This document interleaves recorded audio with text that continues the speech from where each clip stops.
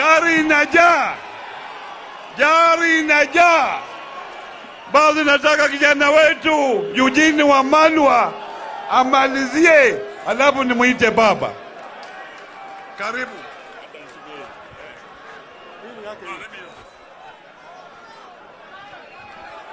Hebu tusalimiane hewani. Hamjambo, hamjambo, hamjambo. Kwanza nataka niwahakikishie ya kwamba waziri wa ulinzi yako hapa na the 5th President of the Republic of Kenya ako hapa na ulinzi wenu uko sawa sawa na usalama umeimarisha, murelax sawa sawa. Leo ni siku ya baba, tuataka tumlete mumsikize. Msiogope mvua, mvua ni baraka sawa sawa. Mwisho tukiwa uwanja huu tulikuja kwa ajili ya BBI. Nataka nimshukuru sana my brother Governor Oparanya wa Kakamega.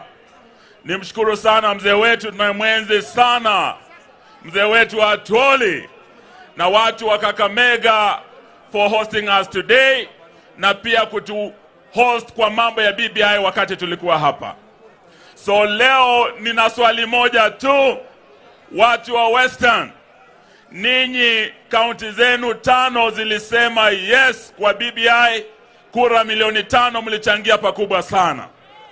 Kaunti zenu 5 na speakers wetu wako hapa, Speaker Buluma wa Kakamega, Speaker Wamalwa wa Busia, Speaker Mdezi Hasna wa Vihiga, Speaker Werunga wa Kitale na Sifuna.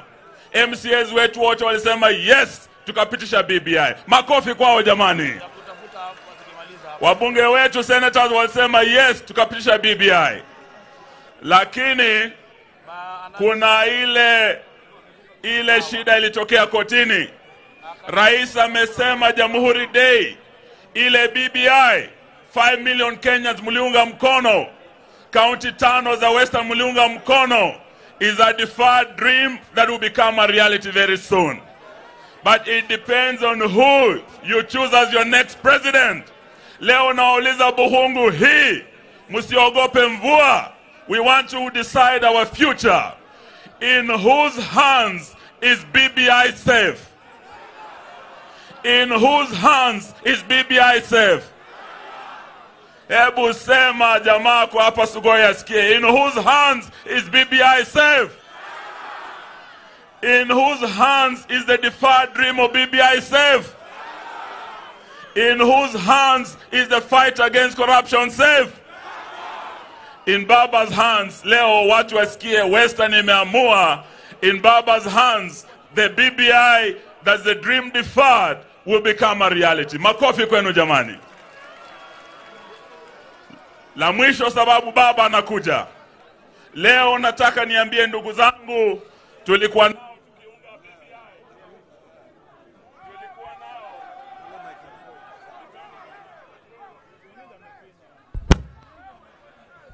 Tulikuwa sote hapa tukiunga BBI mkono. Mnakumbuka?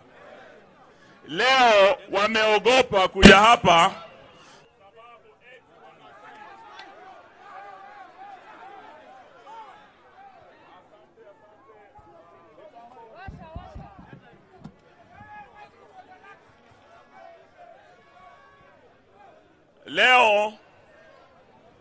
Leo nina message moja.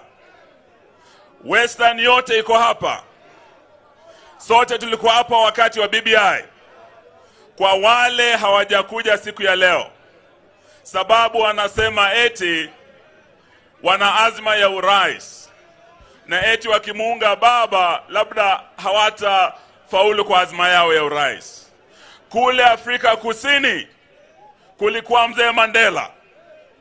Mandela alikomboa Afrika Kusini kutoka kwa uongozi wa jamii moja ya watu weupe walio wanyanyasa watu weusi.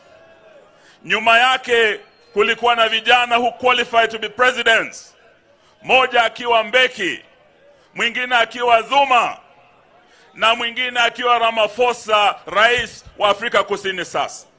lakini kwa azimio la Umoja wa Afrika Kusini, all those who were qualified to be presidents waliunga mzee Mandela wakakomboa Afrika Kusini. Kweli si kweli? Mzee Mandela alipomaliza, Mbeki alikuwa rais. Kweli si kweli? Mbeki alipomaliza, Jacob Zuma alikuwa rais. Kweli si kweli? Jacob Zuma alipomaliza, ndugu yetu Cyril Ramaphosa ndio rais wa Afrika Kusini sasa. Leo nataka niambie ndugu zangu, we have in Bukhungu Stadium today, sababu tusidanganyane, this is a two-horse race. Tuko na farasi ile ingine ya Yuda na tuko na farasi ya Azimio. Today, may I say to you, the people of Western Kenya, we have the winning horse, which is the Azimio horse in our Western stable today. Na baba kwa hapa na sisi. Munanisikia? Sasa ndugu zetu wakubali, sote tuweke nguvu zetu nyuma ya huyu mzee. Awe Mandela wetu wa Kenya, atukomboe, sababu kwa miaka 58 ukweli na usemwe. Rais Uhuru Kenyatta alikuwa hapa Vihiga tukimzika Mama Hana, na akasema haiwezekani iwe tu jamii mbili zinaongoza taifa hili. Alisema wakati umefika hata jamii zingine pia kuongoza Kenya. Ni kweli si kweli? There are those who call my president a tribalist. I can tell you today, I supported Uhuru Kenyatta because he's not a tribalist and because he undertook to fight corruption. The twin evils that held the Kenyan dream back when we were at par with the Asian tigers, South Korea, Malaysia, Singapore, ilikuwa ni ukabila na ufisadi. That is why I supported Uhuru Kenyatta. Siku ya leo nataka niwaambie, Uhuru Kenyatta has given us a way. Na huyu Raila Amolo Odinga huenda akawa ndio Mandela wa Kenya. Huenda akawa ndio kifunguo ambacho kitafungua uongozi wa nchi utoke kwa jamii mbili uende kwa jamii zote za Kenya. Inawezekana haiwezekani? Inawezekana. Mbajuni kama General Badi, we have seen him lead Nairobi. 100 days of General Badi are better than 1,000 days of Michael Sonko. Yeye ni Mbajuni. Huyu Raila Odinga akitufungulia kifunguo, yawezekana Mkisii na Mkuria, Mturkana, Mpokot na Mbajuni kuongoza taifa hili. Lakini kwa ndugu zangu ambao hawajakuja hapa, nataka wakubali tusimame na mzee wetu. Awe ufunguo vile alifungua section 2A tukapata uhuru wa vyama vingi. Vile alifungua ufunguo wa mabadilisho ya katiba, yeye na mzee Kibaki waliongoza wa Kenya milioni 7, tukapata katiba mpya, tukapata ugatuzi. With us here today, we have the champion of devolution, who led 7 million Kenyans to say yes to devolution, and that's why you have it today.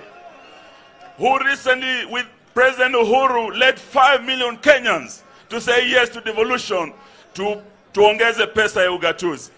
Pesa ikuje hapa kwenye wards. Na pia tuweze kupata constituencies 7 hapa Western Kenya. Watu wa Malava mko hapa? Malava is the largest constituency. You deserve another constituency. Watu wa Munyinyi mko hapa Kandui? Kandui na ward 8. They deserve another constituency. Tuko pamoja? So hiyo ndio sababu leo nimekuja nyumbani nikiwa the longest serving minister for devolution kusema devolution holds the key, na nimefanya kazi na ndugu yangu huyo Paranya akiwa chairman wa Council of Governors. Devolution holds the key to a more just Kenya, a more equal Kenya, a more equitable Kenya, and a more inclusive Kenya. That dream deferred will only be realized through Raila Amolo Odinga. Munakubali hiyo? Hiyo munakubali? So mwisho niseme haya.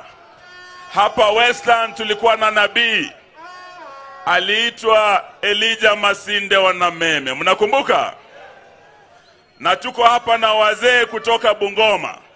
Tuko na chairman wa Bukhungu Council of Elders, Mzee Dr. Walukano ako hapa.